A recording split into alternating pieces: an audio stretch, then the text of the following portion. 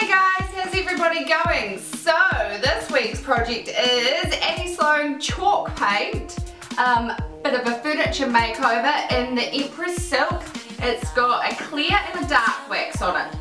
Now, this is the first time I've ever used this paint, and initially I was very apprehensive because it is expensive. I live in New Zealand. There is only one shop in the sort of Christchurch area that sells it. It's out in Rangiora. I'll put the name of it up here because it's in a French name because it's in French, and I don't want to muck it up. This size here, which is 946 milliliters, which is 32 fluid ounces. This size is 69 New Zealand dollars. But this coffee table, it barely touched the sides. Like, it literally barely touched the sides. This size here is the test pot. This is in the Florence. I did another project, an old retro school desk in this paint. This has a little bit left. Like, this is 118 milliliters and this is $25. And I probably have 25 mils left, so that's 4 fluid ounces. So I probably have like 2/3 of an ounce left of this, and I just don't think this size would be quite enough to do this. You will also need, if you want this finish, a dark wax and a light wax. I'm super in love with this, so if you want to see how we achieve this, stick around. Right, so crack it open and just start popping it on there. I'm just using a cheap paintbrush from Bunnings. I think it was about $7. And I am just literally slapping it on. I did see one woman and she did like a cross-hatch technique, but I forgot. I literally forgot and I just slapped it on. And the reason I'm being a little bit more careful around the edges there is because I don't want to get it on the wall. Next I took my paintbrush and put it in a glad bag and put it in the fridge because Pinterest told me I could do that, and it did keep my brush good, so I could use it for the second coat. And all I'm doing with the second coat is just slapping it on again. Honestly, this is the easiest paint I've ever used. There's no prep work. All I did was wash the table in some soapy water and leave it to dry. And every coat I left to dry for half an hour or until it was like dry to the touch. Yeah, so it's really simple. You can see literally all I'm doing is slapping it on. There's no rhyme, no reason, because it's all about creating the texture in the paint. So if it's a little bit thinner in some areas or a little bit thicker, it's all good. Right, next we are sanding. Now it goes against every grain of my being to paint something really nice and pretty and then just sand the crap out of it, but it works. It honestly works. It is simple and it is amazing how much it actually transforms the item by sanding it. Yet again, I've read or watched videos and people sand it after the wax. I sanded it before the wax. It seemed to make more sense to me. Like, why would I want to gunk up my sandpaper with wax? Yeah, hopefully that makes sense.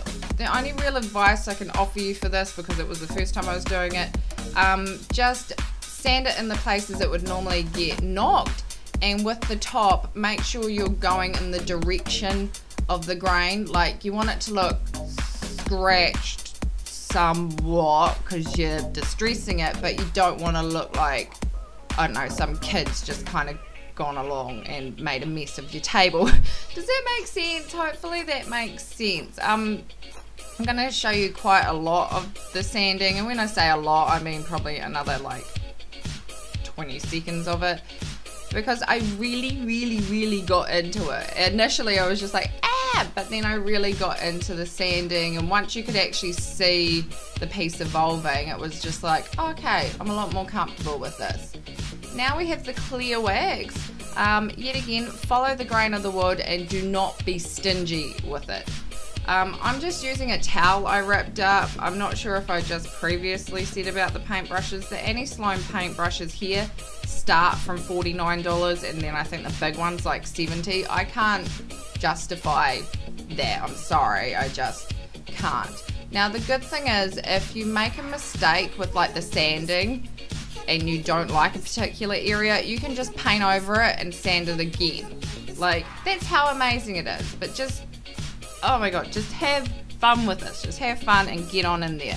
So as you can see, I'm still just waxing it up with the clear wax. I'm really quite happy with the leads. You can kind of see them coming to life, and you can see the texture of the paint change. And I know everyone who talks about it keeps on waffling on about, oh, it's got such a nice velvety finish.